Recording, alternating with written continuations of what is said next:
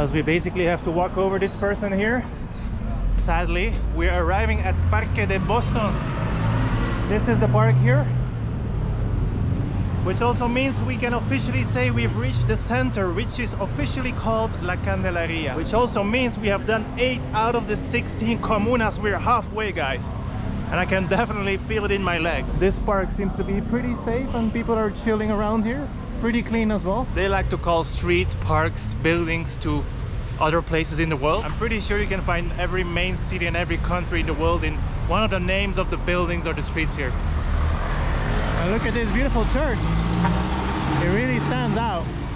We have done the 8 comunas in the south, which is considered the richer and safer area of the city.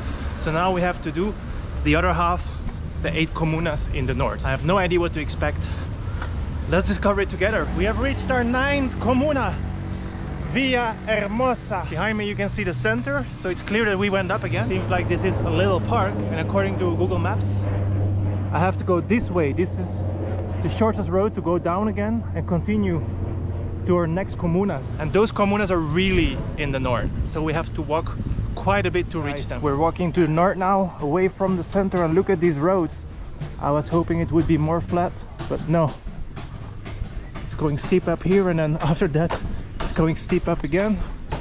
Here we have some chicken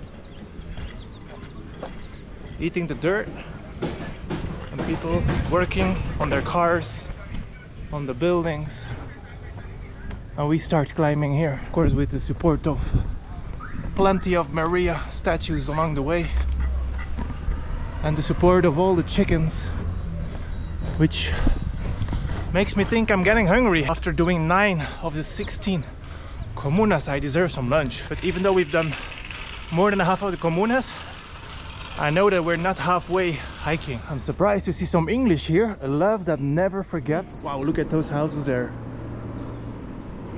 But I do see we're really winding down the mountain here. Really steep road. Really interesting. Very different from the other roads I've been walking. Look at this beautiful church, guys. Wow, it must be one of the most beautiful churches I've seen here in Medellin. I'm not gonna walk all the way down there because I'm pretty tired. Oh wow, restaurante. Maybe I can eat something here. Let's have a look. Buenas. ¿Puedo comer aquí? Almuerzo. Sí. Tengo sopita de pastas, tengo sudado de res o cerdo guisado. ¿Y algo sin carne es posible? ¿Con huevo para tomar? ¿Qué tiene? Juguito de tomate de algo. Ok, perfecto. Gracias. All right. Very little restaurant.